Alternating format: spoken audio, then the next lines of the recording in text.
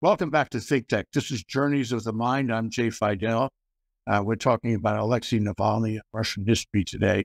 We are, of course, at another inflection point in Russian history, and for that matter, because of Vladimir Putin, world history.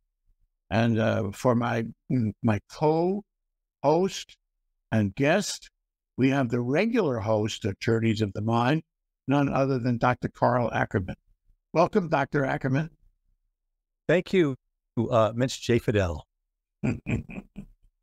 So, what's his lust with Alexei Navalny? I mean, he has been elevated to martyrdom now, but for sure. But where did he come from? What was he before he became so special? Well, pretty early in his life, he decided he wanted to go into politics, and he became sort of a lightning rod for Russians who were dissatisfied with the Putin regime.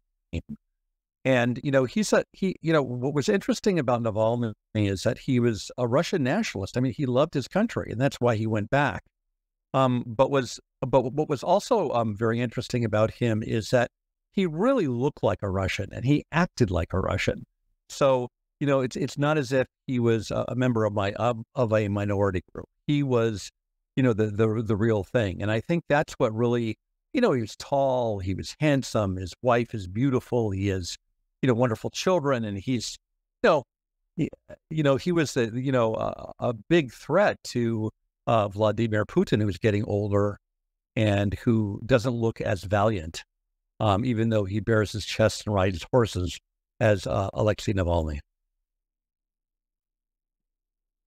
Well, we saw him emerge into the front line, the headlines a couple of years ago, and realized that even in a country of serious repression, a country run by a complete autocrat, there was somebody who would speak against Putin. There was somebody who would risk his life. And even then we knew that it was very risky business to oppose Putin. There was this fellow who was poisoned and died in a hospital in the UK. There are many people in prison in Siberia who were his political adversaries. Putin, as the culture of Russia has shown us, it's been very hard on anyone who opposes. Even under the Tsarist time, it's a brutal country. And you say, well, Navalny was a consummate Russian, and believed in Russia and cared about Russia. If he was familiar with Russian history, he would have known that Russia has been a very brutal country all the way through in recent times. You're familiar with that. Do you disagree? It's not, I mean, the U.S. has its problems too. It had a very, rocky history too, but Russia has been brutal. Do you agree? Yes, with one exception. Let me just take a little pause here and go through some of the history. And that is, all the way back to when the serfs were freed by Alexander II in 1861, there was a dissident by the name of Alexander Ivanovich Herzen. And he couldn't write freely in country, so he moved abroad. And he was imprisoned, by the way, for a while in Siberia. But under the Tsarist regime, things were, not humane, but a little bit nicer if you were a nobleman. He could take his servants and go to Siberia and live, a fairly nice life, even though he wasn't in Moscow or in St. Petersburg. And so what Herzen did is he published a newspaper called The Bell in English, Kolokol in Russian. And he, wrote articles to free the serfs. And eventually, Alexander II will do this. He'll free 50 million serfs in 1861 as opposed to the 3 million slaves that Abraham Lincoln freed. And he said about Alexander II, the famous line from Julian about Jesus Christ, "You have conquered, O Galilean." But if we move on, Jay, into, past the, socialist revolutionaries into the Russian Revolution, you had a wonderful Democratic Party called the Cadets, made up of a lot of professors. The guy that I remember the most is Paul Milyukov, who advocated not for the Bolshevik Party, but for a democratic Russia. And of course, in contemporary history under the Soviet Union, you have, Andrei Sakharov, you have the Jewish people who want to leave Russia and go to Israel, the refuseniks, and besides Alexander Solzhenitsyn, Andrei Sakharov was much like Robert Oppenheimer, because he developed the nuclear bomb and then decided, whoops, I better put a curtail on this in the Soviet Union because we don't want to use nuclear bombs because that will be the end of civilization. So, you've had a bunch of organized dissidents, both in Russia and in the Soviet Union. But Putin, under Putin's regime, it's the worst because he will kill you.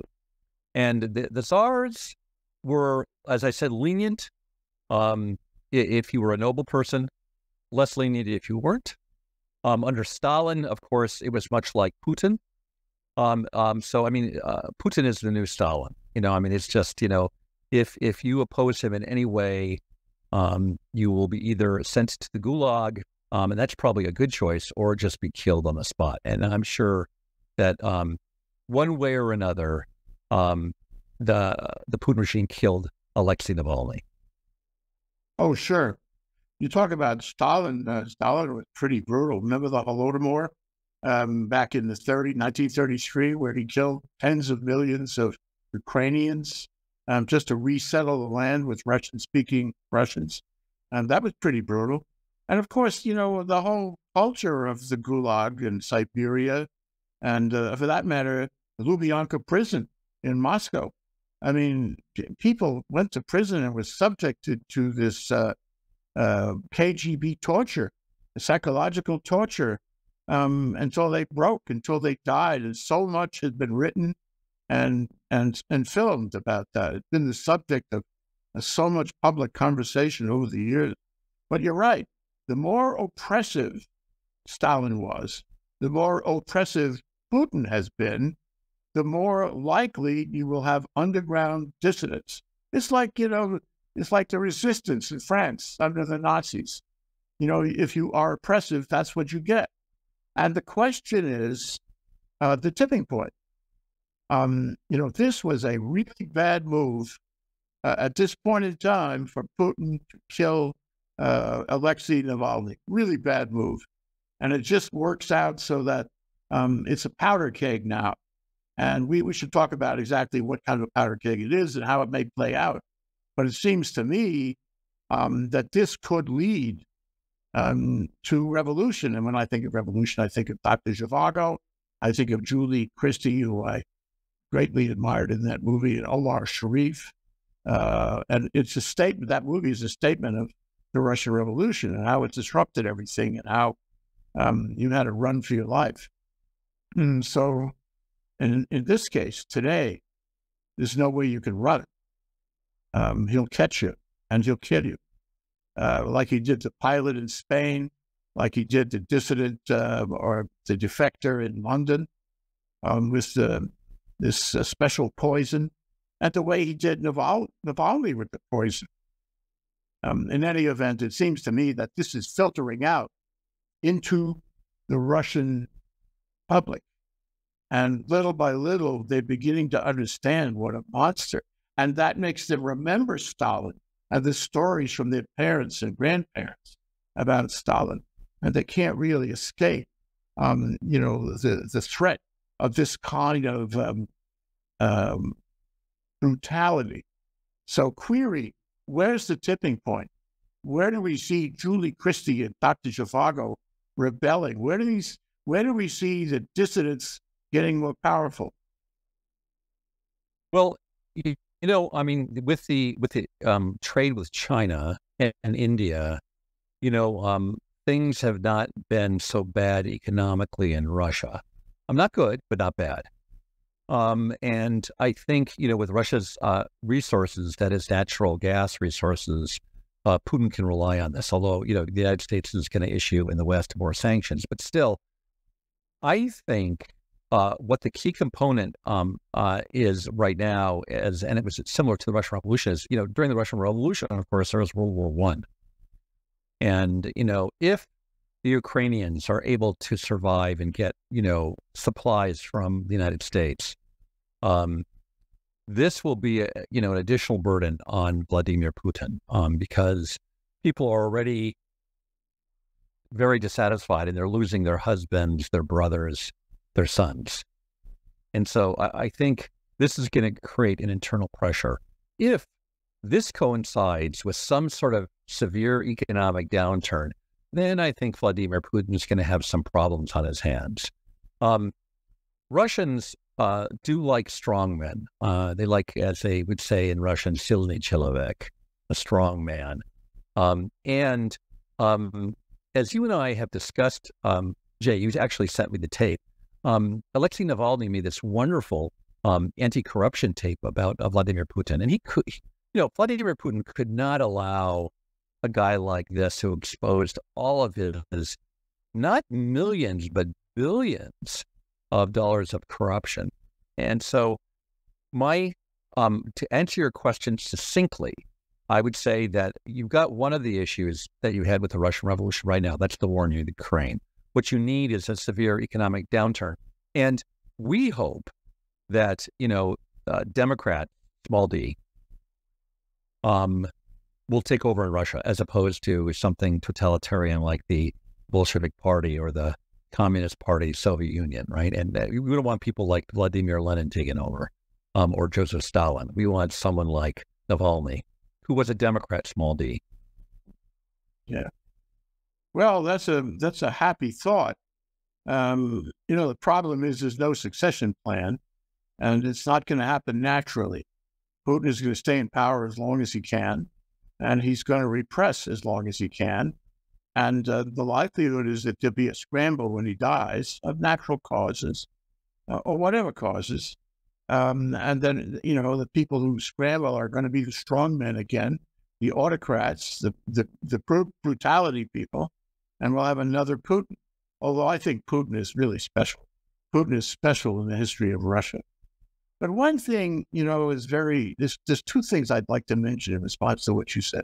Number one is if the United States does not support Ukraine, there's a chance, it's also on an inflection point that the countries of the EU will try to make a deal with Putin and give away part of Ukraine. We know that Trump would do that, and some of the countries in Europe will try to do that if there's no support from the U.S. And that creates sort of an end game strategy for Putin, and it alleviates the problem of having a war on his western border, and maybe that it improves his prospects. On the other hand, as you say, if the war continues and if the U.S. supports Ukraine in all the ways Ukraine has been requesting, then maybe that creates one of those legs of the stool, so to speak, and puts Putin at great risk at home. Because that, wars cost money and wars cost lives. And these things are eating away at his popularity, even if he does all the things he's doing to maintain that popularity. But the one thing I see is this. We talked in the recent show here on ThinkTech about proxy wars, about how people, infiltrate other countries, seeking not necessarily regime change, but seeking to undermine them and seeking to create disruption. And Putin does that with us. I mean, it's clearly shown that he has done that, is doing it now, and will continue to do it with Trump's help, maybe for Trump, which is, they're on the same page, those guys, for reasons that we do not yet know. But here's what I'm thinking. The Dr. Zhivago scenario, a revolution, is not likely to happen within the four corners of the, 130 million people in Russia. It's not likely to happen as things stand. But other countries will be involved. They will support the resistance. They will support the dissidents, such as the journalists who have run away from Russia and publish about Russia from of them in the Baltic states, and I get their emails and their newspaper, so forth. Medusa is the name of the organization, but there are others also, in the Balkans. And so there are people who would, outside Russia, who would support the dissidents, who would support the resistance, who would support a revolution, however you define that. Don't you agree? I do. Pardon me. The one provision I would have is, or exception, is that Russians are used to living. Yeah, one must remember that it wasn't until 1991 that things changed, and you even had democratic elections, and of course you had briefly democratic elections under the Tsar and the Duma tradition with democracy, and so the kind of evolution that would come from a new regime would be interesting, and we just have to make sure that that regime remains like Boris Yeltsin had it. It was flawed, but it was democratic, and there were elections held. And interestingly enough, Vladimir Putin has to go through an election process, which I find. Of course, he knows that he's going to win. And there's kind of an interesting story when Dmitry Medvedev came to Punaho's school. You may remember that there was a brief period when Vladimir Putin couldn't run again by the Constitution, and so he kind of appointed Dmitry Medvedev. And then there was a re-election where Putin could run, and he was asked a question at Jim Scott's house, the former president of Punaho, whether Putin was going to win, and he said, "Of course." And with such surety that American politicians aren't that arrogant most of the time. Yes, I'm going to win, no matter what. Maybe Trump during the current primaries, but I don't think he would say, "Oh, for sure, I'm going to win the general election." But Putin and Medvedev both knew that if he didn't win, things would be changed so that he could win. But I am hoping that there will be a regime change, as you are, Jay. And one of the interesting things about the corruption tape that was in Russian and then translated into English that you and I both saw, people can find it on YouTube. It's all about Putin, and Navalny is the broadcaster or editor or person who tells the story, is that even before the former Soviet Union, things were done by corruption. And the word was poblatu, by other means, or nalevo on the left. And even though you would walk into stores in Russia and there would be no coffee, there'd be no fruit, you go to people's houses and there'd be coffee and fruit, and you kind of go, well, how did that happen? And so there's enormous chorny rink, black ring, sort of black market in Russia, and this fits the tradition. And although what that video's the extent of the video would shock even Russians. The small amounts of corruption, the small amounts of doing things, as they say, nalevo on the left, Russians would forgive. Americans would not. I think Americans would, say, hey, this is corrupt, blah, blah, blah, blah, blah. Even though, Donald Trump has convinced a lot of the Republican Party that, it's just, a fake charade and sort of a fake prosecuting of him as a political entity. The greatest statement by an American politician, greatest in the sense that it's totally absurd, and it's really, it defies all sense of humanity, is Donald Trump comparing himself to Alexei Navalny. Alexei Navalny is a hero and a very brave man. And for Donald Trump or anyone, any contemporary, to compare themselves to Alexei Navalny, I think is just a great. Well, disgusting. And the comparisons are Martin Luther King Jr. and Nelson Mandela. Interestingly enough, Jay, this is something that I think that you would find really interesting, is that when Mandela was put into jail, his wife took over. And that's what's happening with Alexei Navalny. And she also represents the image of the great Russian woman. And so I think she could become very popular, like her husband. Yeah, we have to examine here in this discussion how the death of the killing of Alexei Navalny changes, changes the landscape, changes the calculus in terms of the possibility of the Russian people rising up. You think about it, what a tremendous waste the Cold War was. What a tremendous, for them, what a tremendous waste, the Cold War #2 is for them.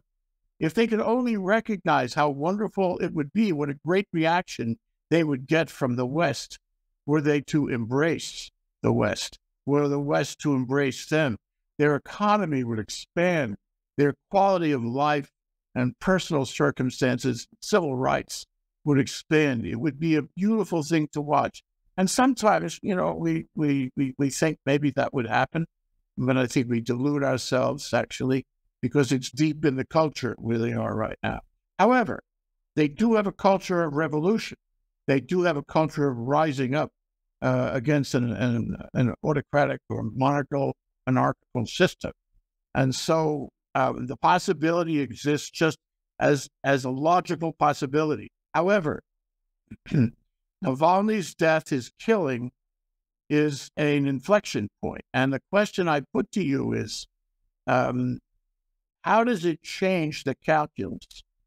How could it change the way the Russian people, all 120 million of them, whatever it is, 130, who have been subjected to this propaganda for as long as Putin's been there, how does it change their way of thinking? Does it make it more likely that they will rise? I think it does. I think that, and it's because who Navalny was as a great Russian, and how he looked, and how Russian, even if people were too afraid to speak out, and there are people who have been going to his, setting up memorials and being arrested, and, even a woman who gave some money to the Ukraine who went back to Russia who's been arrested. It's really crazy. I think that you'll have people, especially, inner police and things like that, that will be loyal to Vladimir Putin. But I'm not sure how this makes for people wanting to be loyal to Vladimir Putin, except out of fear.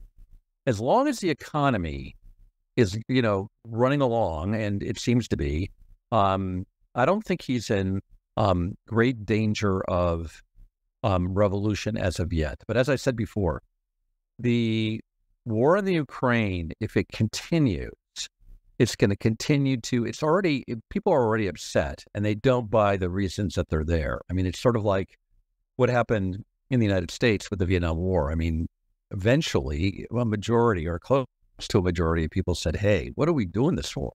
Now, why are our boys dying? That's happening in Russia right now.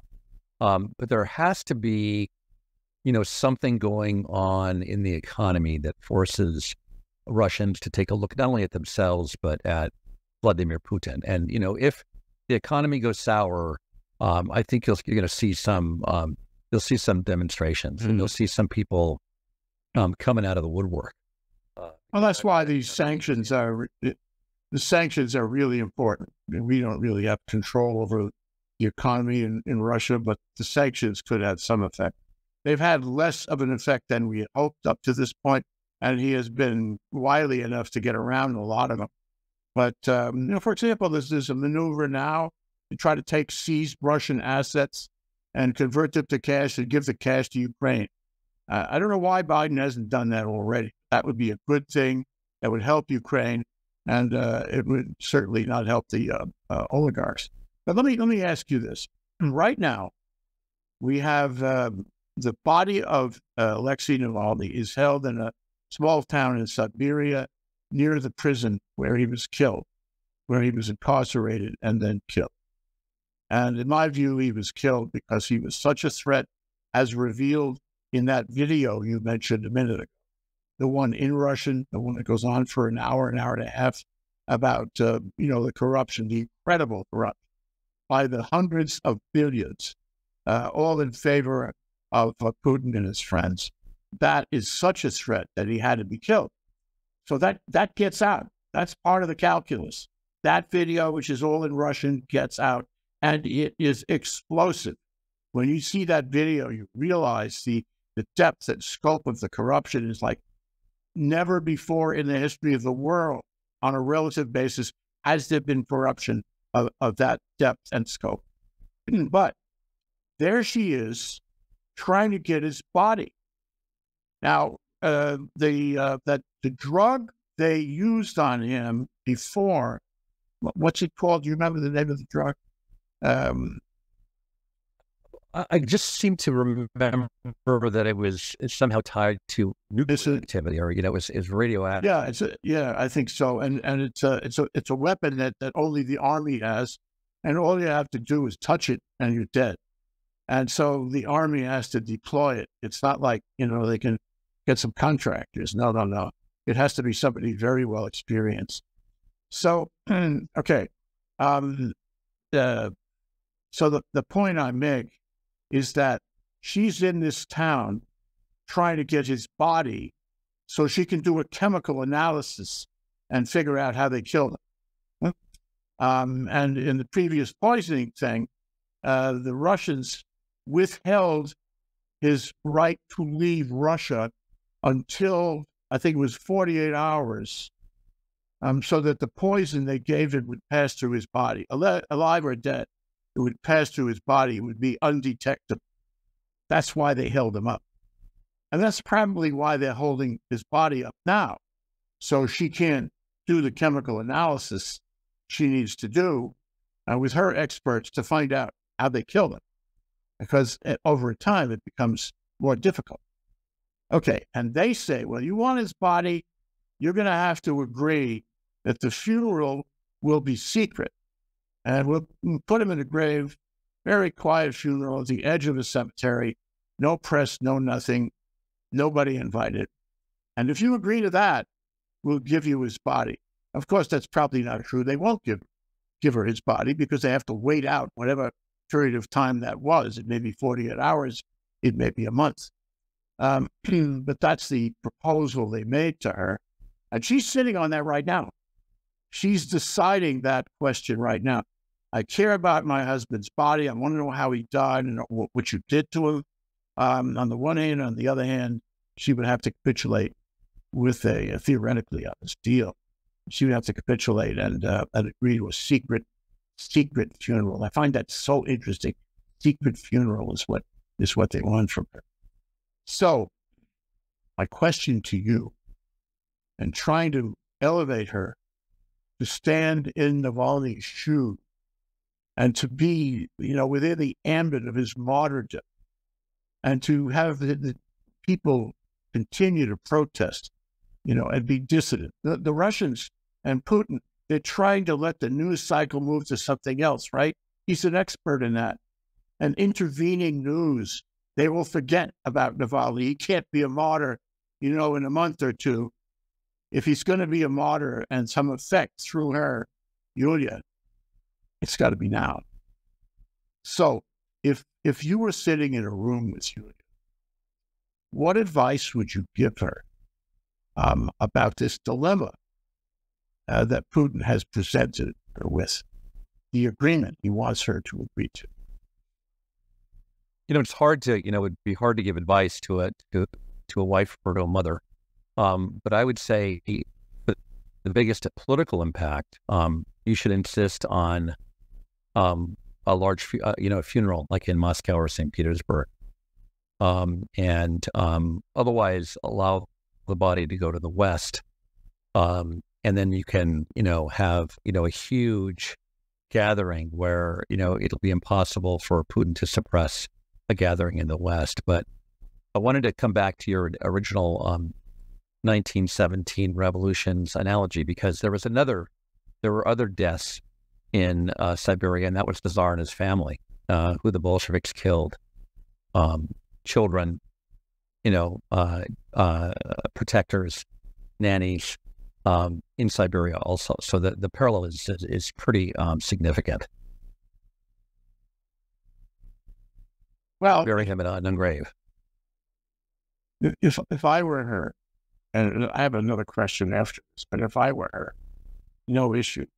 They're not going to let her find out what chemical agent killed him, what other brutality they used on him. They're never going to let her find out. Whatever deal she makes, that's never going to be available to her. But if she says, no, I'm not going to do that, and what she can do is organize a funeral in Moscow, somewhere, a populated place in Russia. And she can point out that they have never given her the body back. They have made it impossible for her to get the body back. So we're going to have a public funeral in absentia. And that would enhance his martyrdom. Don't you agree? You do agree. I do. Not to put anybody in jeopardy, I would probably do it in the West. But you could do it just as effectively. And you can have a lot of the dissidents who are in the West, Masha Giesen and, a variety of writers, and come to the thing in the West and then broadcast it in Russia. And, people will understand, as they did where I started. Alexander Herzen couldn't publish his paper in Russia, so he published it in London. And so, I think this is, the remarkable thing is that his wife has taken up the banner, because it's really quite a burden, but she has. And well, I worry about her. If he killed Navalny and she takes up the banner, she's at great risk of being poisoned or killed in the same way.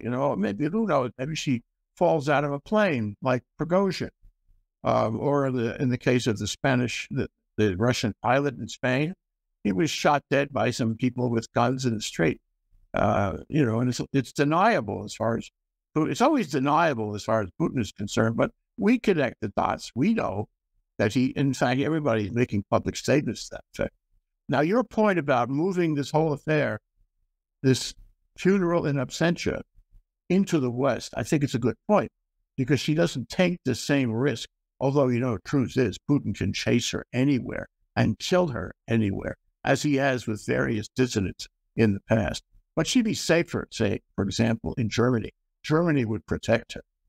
And so if that's the case, it wouldn't be quite as effective in terms of dealing directly with the Russian people, but it would be sustainable. She could do it and continue to do it for a period of time. And she could use news channels, including the journalistic organizations that have moved out of Russia and are publishing about Russia from, say, the Baltic states, where they are now. Medusa is the example. And they're very effective.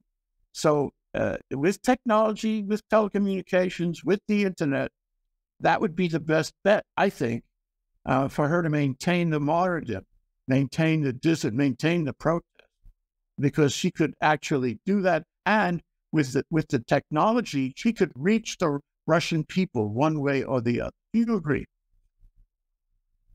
I completely agree. And I'm thinking about, speakers who could be, quite profound, and, even national speakers. I mean, let's say she gets Joe Biden in there, or the prime ministers of France or Germany, et cetera, et cetera.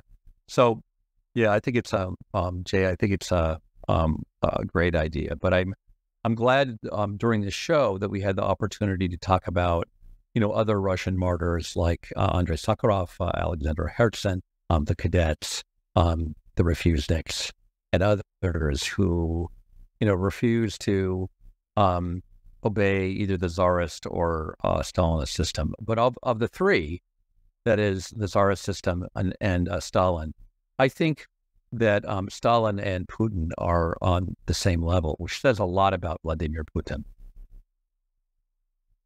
It strikes me that whatever she does, whatever the U.S. does, assuming that Joe Biden stays president, hopefully knock wood, there's a lot to be said about unearthing the corruption that Putin has been involved in. It's not just money corruption.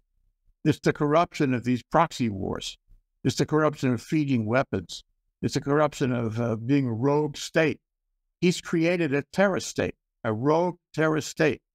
And he's buddied up with other rogue terrorist states. And this has to be revealed to the world. Now, Joe Biden and the intelligence community in the U.S. could help with that. It wouldn't make, any better friends with Putin, but hey, he's not our friend anyway. So what's the problem about revealing more about what we know? The intelligence community is so tight-lipped about this that we must know much more, and that could come out in the case of Julia's efforts to convince the public in Russia, that they should vote against him, vote against anybody but him. So there is a chance at getting some democracy, some fresh air into Russia now at this inflection point, now with her out of the country and being supported by journalists who left the country and other Russians who left the country for whatever reason. We know there are hundreds of thousands of them that moved into, the South, the former satellite countries of the South and Central Asia and so forth. They're there. And they don't like what Putin is doing. They don't like the war. And if the U.S. got on board and Western Europe got on board, it could be a fantastic propaganda war, and maybe it would work. Your thoughts? I think it's very true, and I just wanted to tell our audience two things. One is that if they see the video, I think this video is extraordinarily important, but also the video that Navalny made.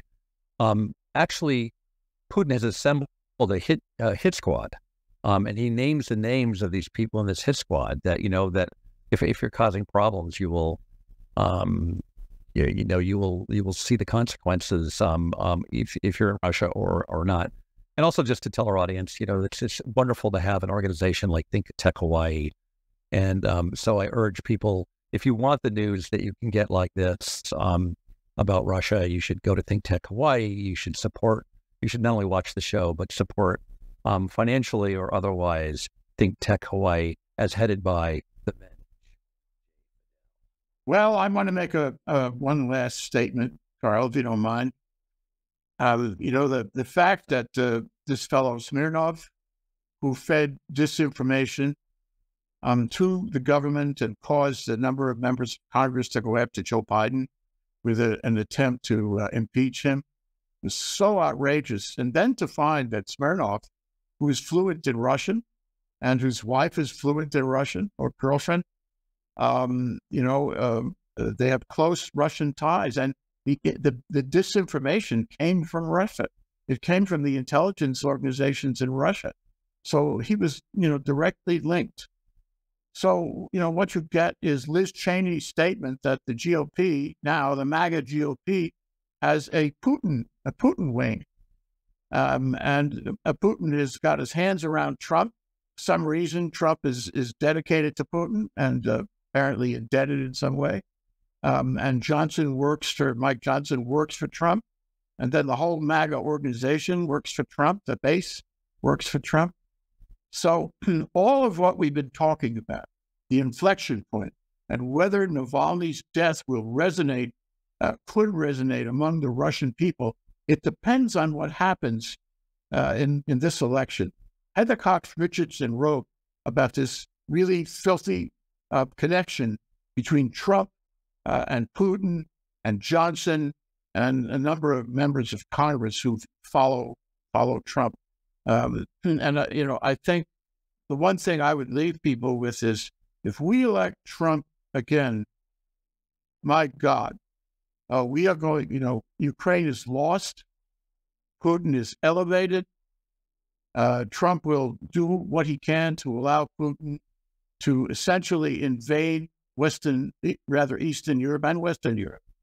And so the future of the world really hangs on the election here in this country.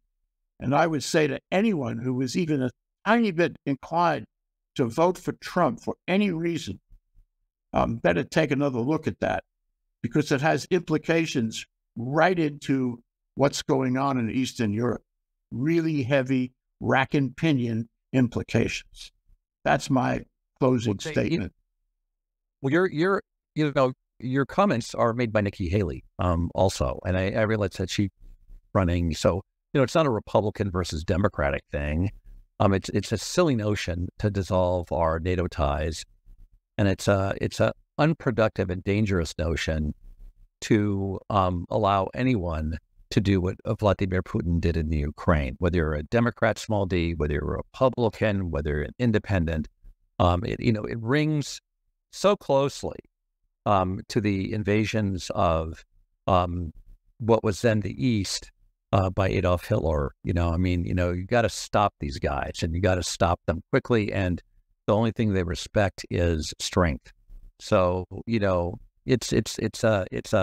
it's a notion that's really, in some sense, larger than politics. It's just common sense from what we've learned in history. And for anyone watching this show, that's when the word appeasement became a bad word during World War II, and we cannot appease Vladimir Putin. That's my last word. Okay, my last word on your word is Shakespeare. The question for the country now is it's not political. It is to be or not to be. That is the question. Thank you so much, Dr. Carl Ackerman, for this interesting discussion about the implications of the killing of Alexei Navalny. Thank you so much. Thank you. Aloha.